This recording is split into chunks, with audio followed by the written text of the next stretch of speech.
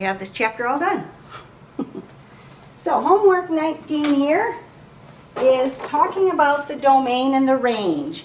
And on one of those previous pages that you probably did with Jane, you did do some stuff with domain, and you found out that your domain are your x values, and your range is your y values. So instead of just singly listing them, you're going to do the domain and the range as an interval.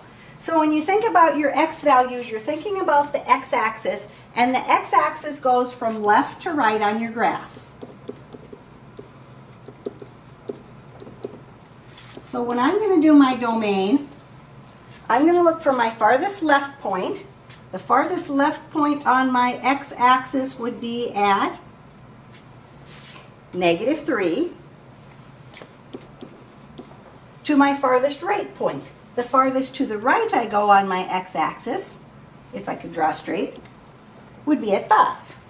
Now we have to do that interval notation thing, so we have to put the end marks on there. If I have the filled in circle, that's when I use the bracket end mark. So on the -3 it's going to have a bracket because that point is filled in.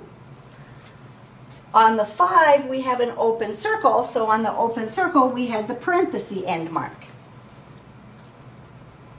So for my domain I have points going from -3 to 5. That's how wide my graph is, if you want to think of it that way. For my range, the range is the y values because they go from smallest to largest. We're going to look at our graph from bottom to top. So the bottom point on my graph for a y value is going to be down there at -5. The top point on my graph, the highest one, goes up to a y value of 4. Again, I have to have my end marks. The -5 has a filled in circle, so we're going to have a bracket. The 4 has an open circle, so that end has the parenthesis. So the bracket means you're touching that point, basically. The open circle, the parenthesis, means you're not touching that point. So when you think about range, you're talking about going from the bottom to the top, how tall it goes, right? From the very bottom to the top.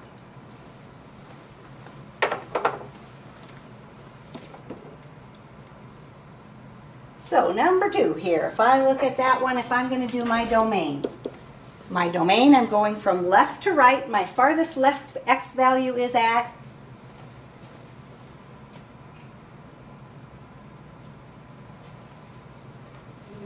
-2, yep. The farthest right point is at 5.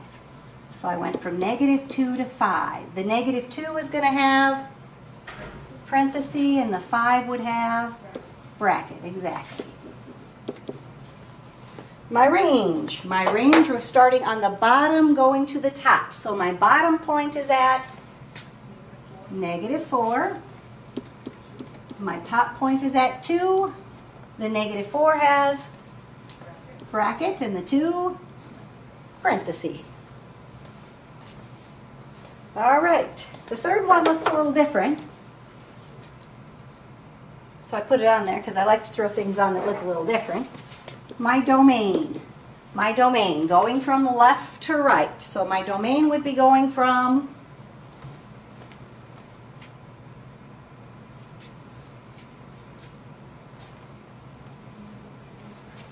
-3 to 3. So -3 to 3. The -3 is going to have a bracket, and the 3 is going to have a parenthesis, right? That part's pretty normal. This is the weird part. The range. The range. My bottom point to my top point. So the bottom is at the bottom's at -4, yep. And the top is at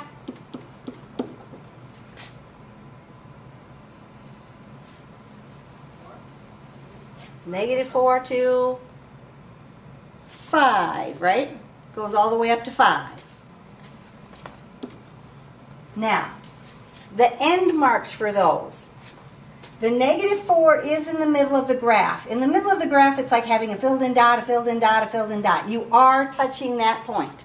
So that point, if it's in the middle of the graph, is going to have a bracket on it. It doesn't show a big dot there, but we know that the graph is continuous. There's not a hole there. Same thing on the top. The top is kind of deceiving because you've got two different points up there.